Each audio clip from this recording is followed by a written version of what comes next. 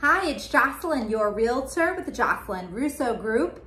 Today I'm here to give you your week in housing market update. It's July 17th, 2020, and we have a lot of activity going on, and I have some fantastic news I can't wait to share with you at the end, so make sure you tune in. So, what's going on in Essex and Passaic County? Let's get right to it. So, in Essex County this week, we had 88 new homes either came on the market as active or they're coming soon. That is a decrease from last week.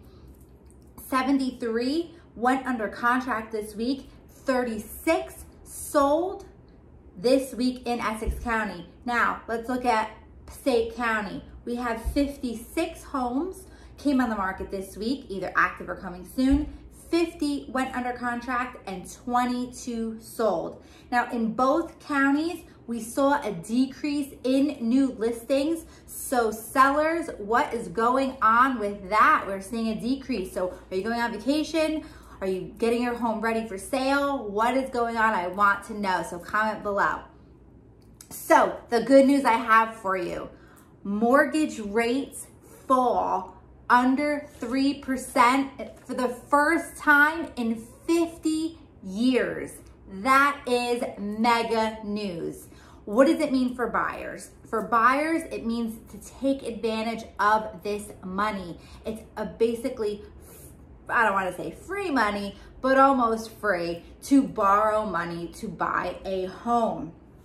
You're gonna get more for your money because the rates are so good, and this is historic, to take advantage of them.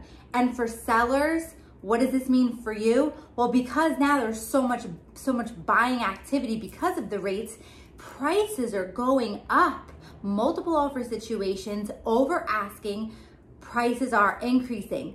So, great time for a seller to put their house on the market. So that's this week in Housing Market Update. Please tune in next Friday for next week's Housing Market Update. If you have a home that you are looking to sell and want a home evaluation, please contact me. I would be happy to give you a complimentary one. And if you have a specific neighborhood or town that you would like some more information about, please contact me anytime. I can't wait to help you. Remember, who you work with matters. We'll talk to you next week. Have a great day.